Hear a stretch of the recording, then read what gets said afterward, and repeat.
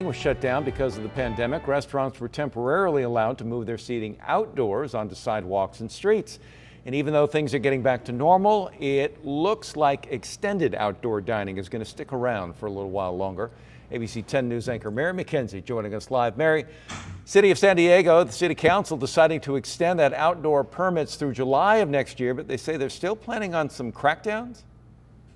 Well, it's a catch of the extension, if you will. The city says it'll be stepping up enforcement on violators, that'll force some changes potentially. But Little Italy, of course, is one of those city areas that's really built out their outdoor seating. Many of the structures you see cost upwards of $10,000 to build, and they won't be there forever, but they will be around for more than a year, it's looking like. The city says about 415 San Diego businesses were permitted to shift operations outside to take over the sidewalks and the streets as really a lifeline during the pandemic when indoor operations were not allowed or they were severely limited.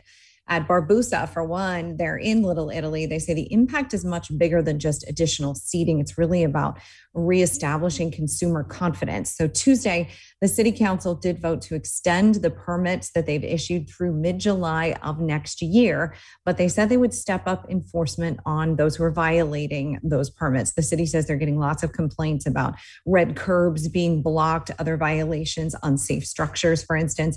They say they do want to work with businesses to make it right, since they will be here to stay for a while. It might not be quite so simple, though. The city says it did not permit parklets with roofs or other permanent style features, and they've received lots of complaints about those businesses who have extended beyond what's permitted.